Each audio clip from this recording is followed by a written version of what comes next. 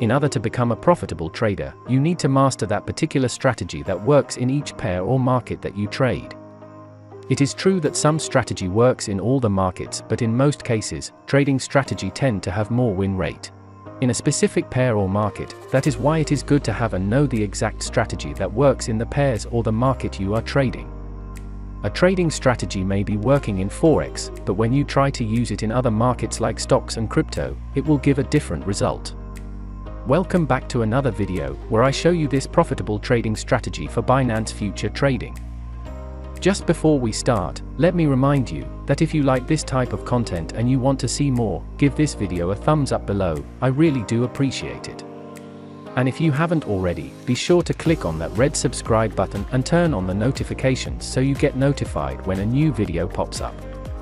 With that said, let's jump right into it. With this strategy, you can make around 5 to 6 trades per day, and this strategy has the potential to turn $100 into $71,000 in 1 month. It involves using 2 different indicators and a 10x leverage. I will show you how to use this strategy step by step, so it's very important that you watch the entire video and follow each and every step, because if you miss one of the steps, there is a high risk that this strategy will not work for you. So now let's go through the strategy step by step. The first step is to switch from candle to hiking Ashi chart. Hiking Ashi candles make it much easier to identify trends in the market. In a strong uptrend, there are 2 main things you'll want to look out for on the hiking Ashi candles. The first is a large green body. For those who are new to using candlestick charts, the body is simply the thicker part of the candle and the wicks is the very thin part on the top and bottom.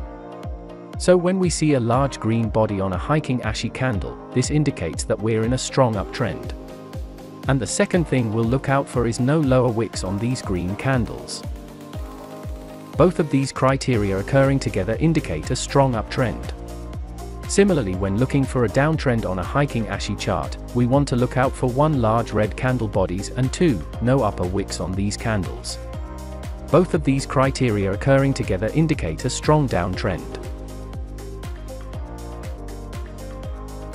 The next step is adding indicators to the chart. So click the indicator button in Trading View and search for EMA, then click the Moving Average Exponential indicator. It will be added to your chart. Then go to the settings and change the length to 200 and then change the color to blue. You can pick any color, and I prefer to make the line a bit thicker. Remember that we still need to add another indicator to this chart, but I want you to notice something on this chart. When you study this chart closely, you will see that whenever the candle closes above the 200 exponential moving average, the price tend to go up and the moving average starts acting as a support level whenever there is a pullback in market. As you can see, this happens almost all the times.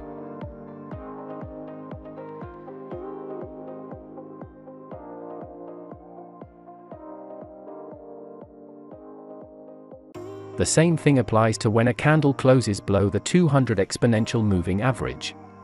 The price tends to move on a downtrend, and whenever the market touches the moving average, it will act as a resistance level. So for this strategy, we enter or buy long whenever the price is trading above the 200 exponential moving average, and we sell or short whenever the price is trading below the 200 moving average. So now, let us add the second indicator, which will help to determine our entry and exit position. Click the indicator button again and search for stochastic RSI. Click on it and it will be added to your chart.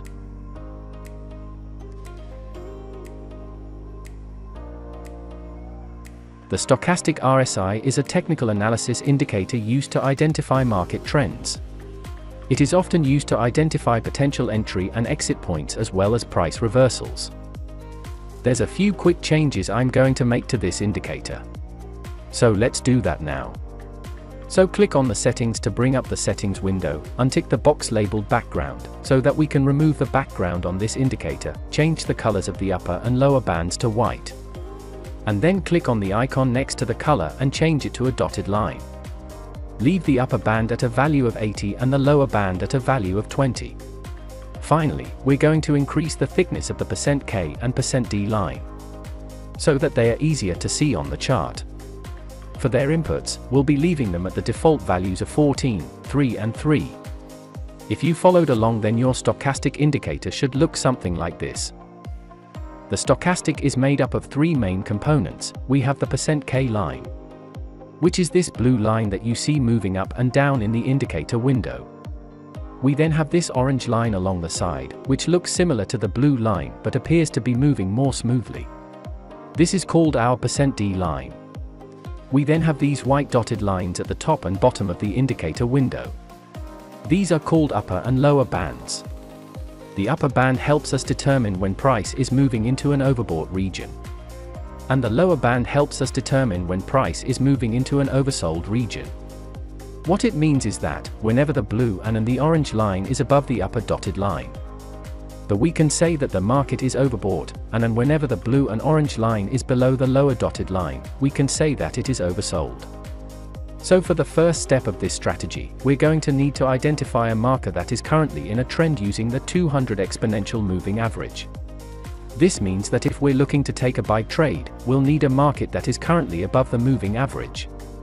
And if we are looking to take a sell trade, we'll need a market that is currently below the 200 moving average. The next step is to determine when we enter and exit a trade.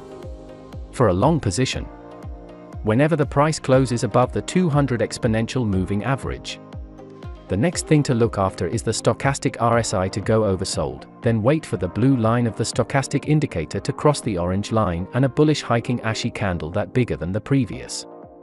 Enter your trade and take profit at 3% and stop loss at 1.5%, and as you can see, this trade is a win-win. Here is another overbought signal in the stochastic indicator. Wait for the blue line cross the orange line and a bullish hiking ashy candle.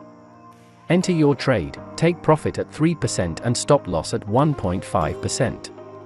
And as you can see, we have another win. And then after a few trades, stop trading because it's getting riskier and riskier. And we only need to make 5 trades per day. So there's no stress after the crossover. We can stop trading after a few trades and wait for another crossover. The same thing applies to the sell position. Wait for the price to close below the moving average, and overbought at the stochastic. The blue line crossing the orange line and a large bearish hiking ashy candle. Enter your trade, stop loss at 1.5% and take profit at 3%. The next step is knowing the potential and using the right leverage.